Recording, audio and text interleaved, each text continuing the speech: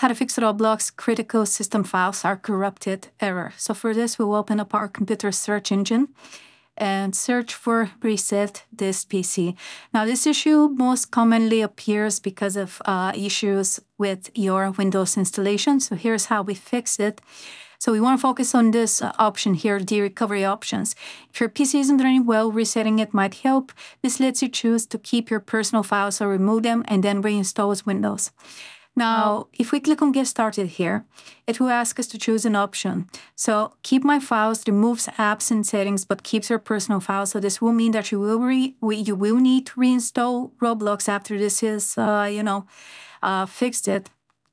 But it will also remove any other applications and settings, so make sure you know of your files and data and so on. Remove everything. This is if you want a completely clean installation of Windows, so everything is going to be empty, but I suggest Keep My Files because it does a good job. And if you click on Keep My Files, this will log you out of your computer. It's going to begin reinstalling Windows, and it's going to take a little bit of time, maybe like 30 minutes to an hour, and then you will no longer get this issue once you reinstall Roblox. But make sure that you have all of your applications, all of your data, all of your passwords saved before you actually do any of these. So I hope this helps you out. Leave a like and sub, and I'll see you next time.